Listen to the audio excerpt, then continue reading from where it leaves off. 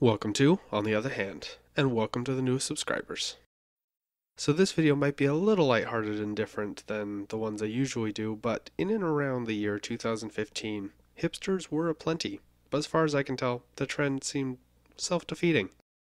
This take probably isn't new here on the internet, especially on YouTube. I think the Idea channel summed it up pretty well as follows. Hipsters catch a really bad rap. The word hipster conjures some smug guy or gal, Ray-Bans, scarves, a bike that's hard to ride, waistcoats, and pickle local small batch everything. We can pickle that! And the cultural backlash to hipsterdom is huge. So huge, in fact, it's hard to even find somebody who self-identifies as a hipster.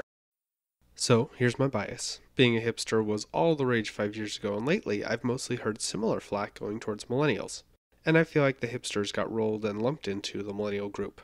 I mean, both are stereotypically known for being unique, having facial hair, man buns, occupying coffee houses, and being activists. And one can choose to be a hipster, but one is literally born into being a millennial. Now, some of you might be asking yourselves, you're a millennial? Maybe, maybe not. You're a millennial, aren't you? Yeah! So yes, I am technically a millennial, and maybe this video is all about distancing myself from both stereotypes. I guess you'll be the judge of that.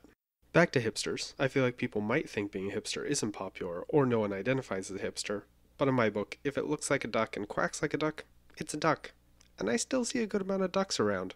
The really weird part about hipsters for me is that they are anti-mainstream, but the hipster movement went mainstream.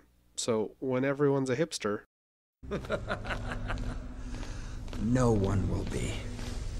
So now I want to take one of my best friends from college as a juxtaposition to the hipster trend. She loves goats. So much so that her nickname was, and still is, Goaty. She likes them so much, she made me a goat cheese birthday cake one year, which was quite delicious. We ate it with crackers. She liked goats before it was cool, and can tell you the ins and outs of the breeds and where to find them. Wait, were goats ever cool? Are they still cool? What are the kids into these days anyway?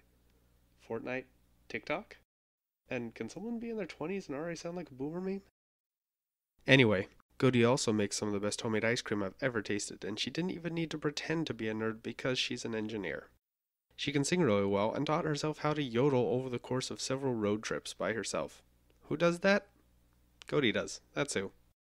The point of this is, I feel like hipsters try to be unique, but in flaunting their unique hobbies, they end up as part of the stereotype rather than a unique individual who's interesting.